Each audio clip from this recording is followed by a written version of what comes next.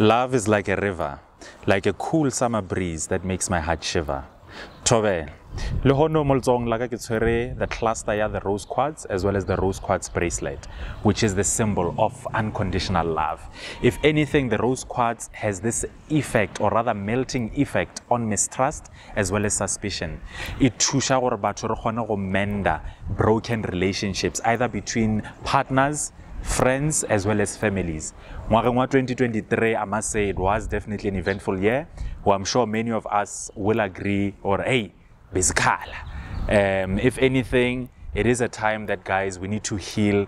We need to let go of the baggage and the burden that has been holding us down. We need to let go of matlogo.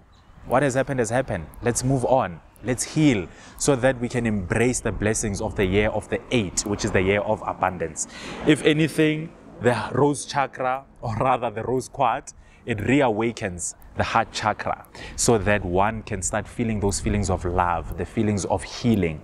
I know healing takes time. So ke kgoletse yona rose quartz or e kgone go thusha manakong eo ya matlhoko go fitisha mowe.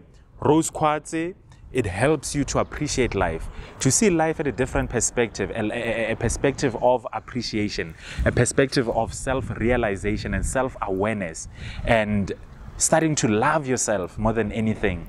So ke kgoletse yona rose quartz yeki e go thushe so that you can heal from those pains and traumas, o kgone go embrace the beauty of life.